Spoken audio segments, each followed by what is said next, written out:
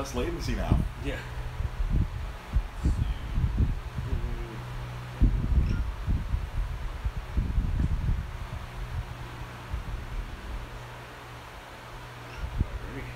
All right.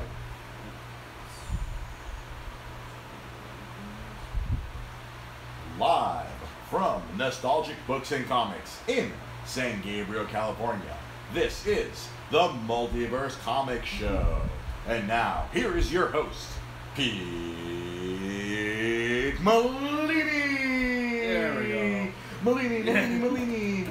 Wednesday night. It is Wednesday night. It is Wednesday.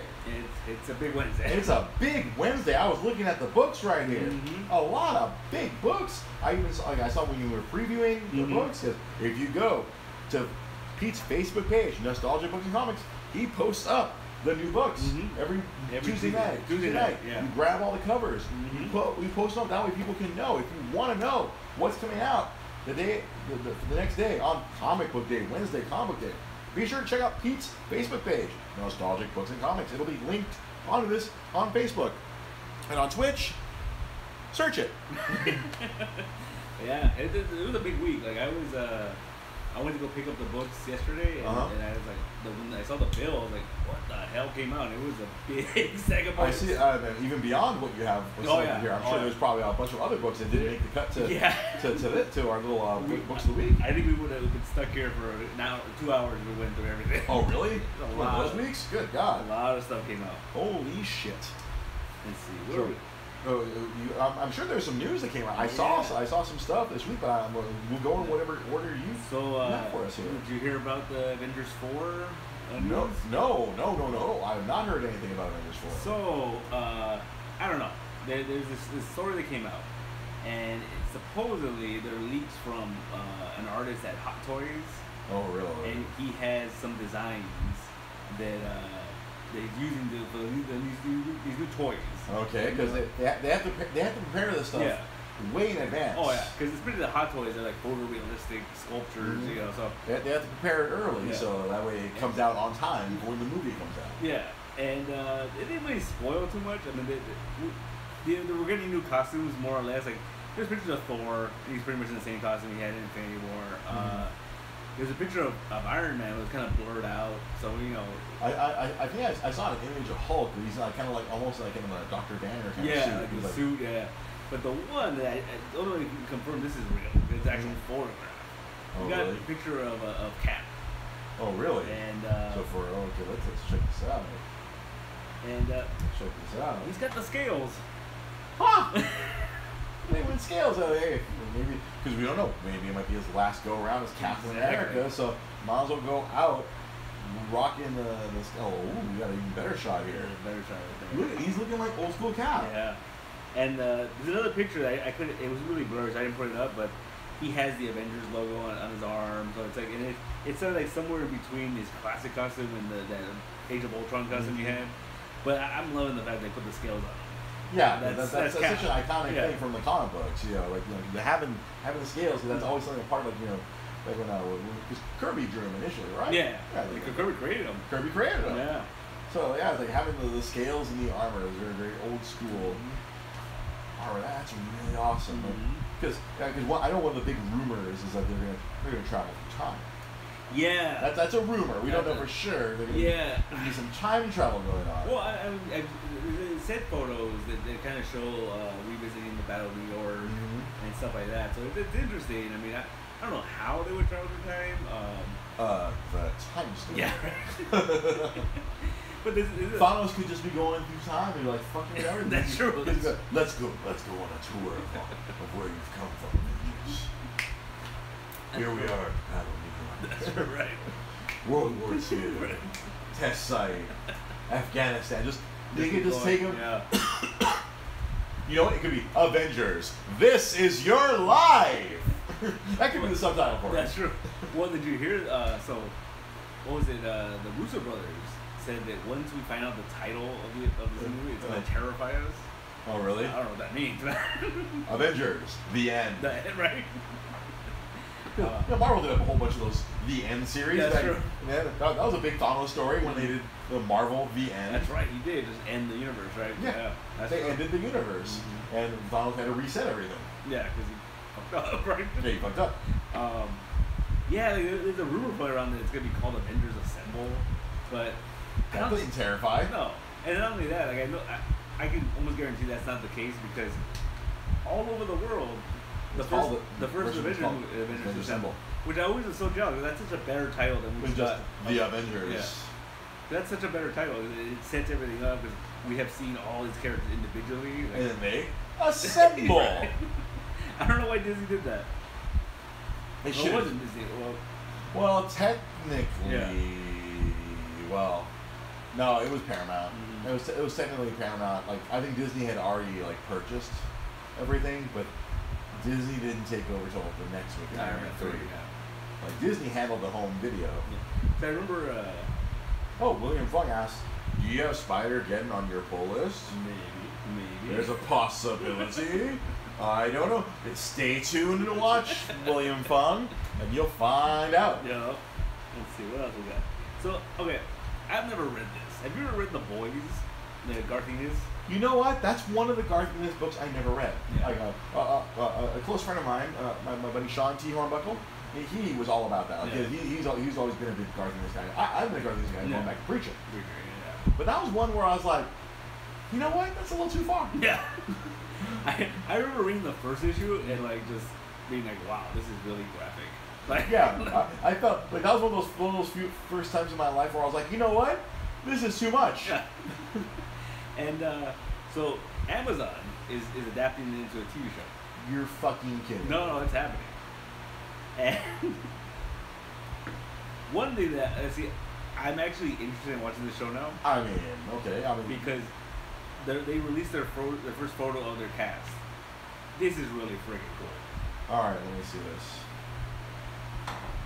Oh shit. That's pretty fucking cool. Yeah. Wow, that's like this guy's coming from the first trade. I think it's the first issue. Holy fuck, that's pretty cool. Right. Alright, video. Okay, I'll check it out. Yeah. I mean, fuck it, man. But if they even go half of what they did in the book, Yeah. I swear that's Garth Ennis is just freaking that.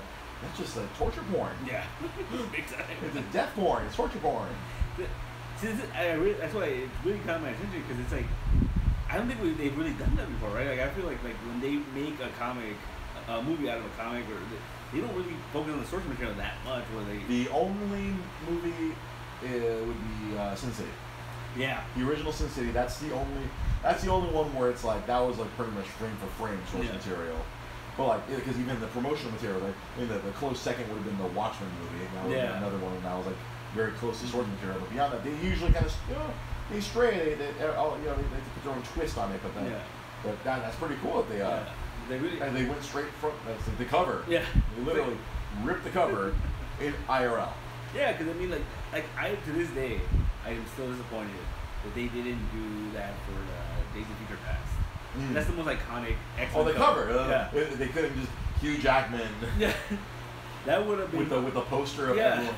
That would have been such an epic movie poster. Like just imagine that. Like, I don't know why they didn't do that. Damn. Well, they never went to that. I mean, the only time they were in that era was the beginning. Well, it was weird. It was just weird. It was kind of weird. Yeah. But just well, I agree with you. They missed the boat on that.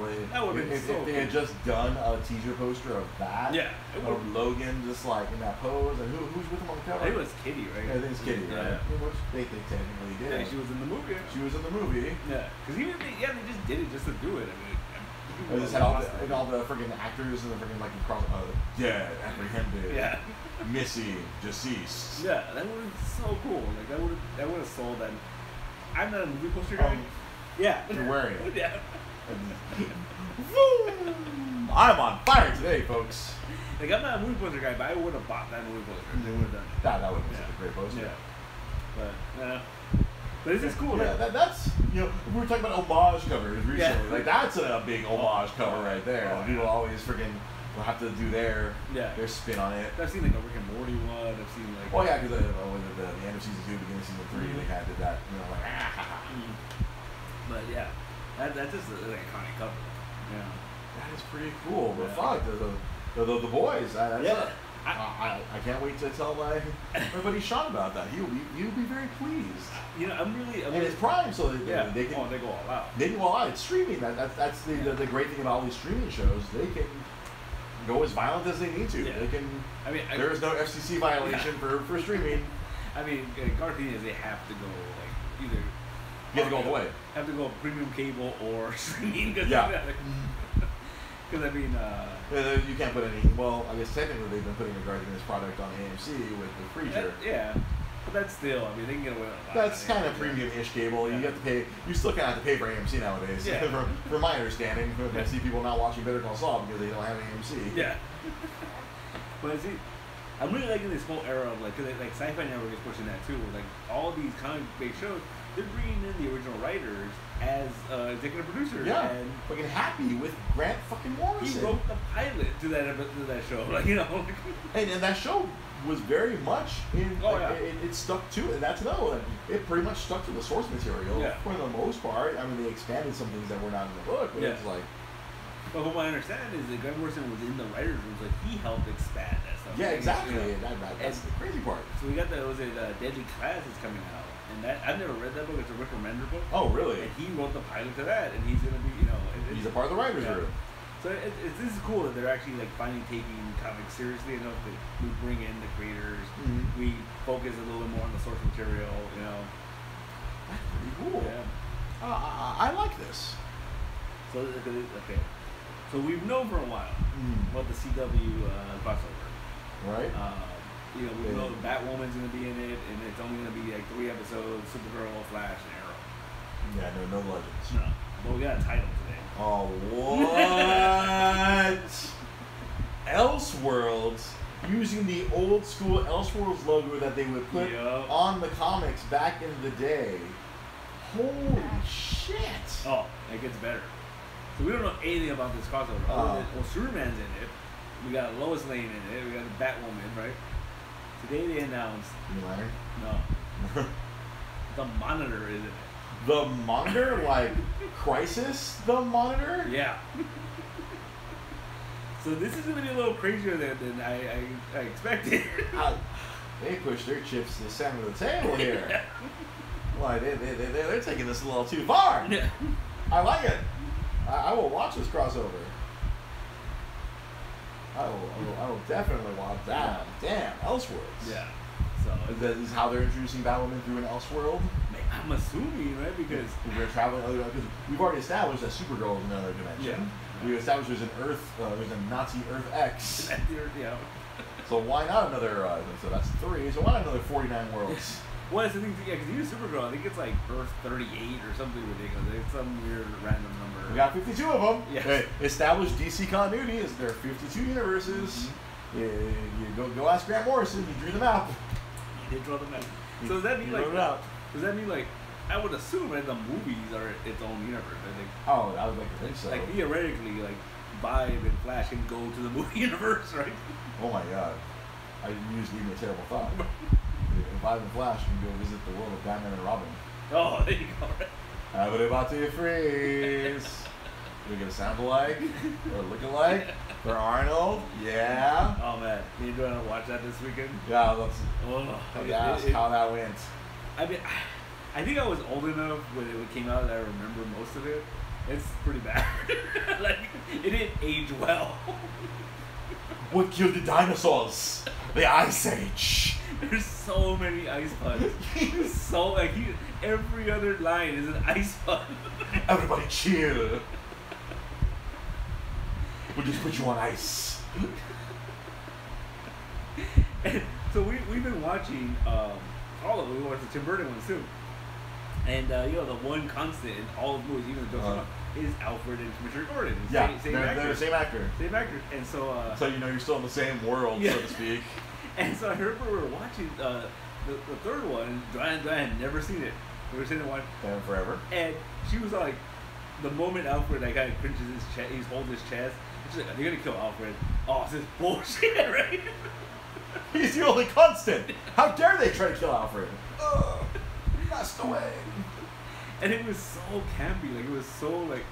Because, like, previously, last week, we watched Batman Forever. Which wasn't that bad. Like, I was like, it's entertaining. It had its moments. This one, though, like... Batman and Robin is just bad. Everyone's chewing up the scenery. Like, everyone is just, like, the lines are so over the top. It's like... Because it's Clooney. Yeah. And Chris O'Donnell and with Thurman. And with Thurman, I was like, because we were watching it, we were like, wow, this wasn't that long after Pulp Fiction. Like, she became huge because of that movie. Yeah. And she goes and makes Batman. Hey, man. Paychecks, my friend. That's true. That's true. You do what the director tells you. And when Joel Schumacher tells you to be shitty, you be shitty. Just do all the ice puns. Yeah, all the ice puns. Yeah. Let's just put Bane in. That's what I was trying to explain to Joanna, because I remember seeing the trailer for that, and they show that shot of Bane ripping the bat signal off. Because Bane was a relatively new character at that point. No, he'd been, Nightfall was several years before that. Well, I mean, was it 90? Because Nightfall was like 92, like 93, 94. And then Batman and Robin was like, what, 96? Yeah. That's still a couple of years. He was famous. He broke the bat. Well, I know, but I'm saying, like, he had never been in any other media. I I don't even think he might have been.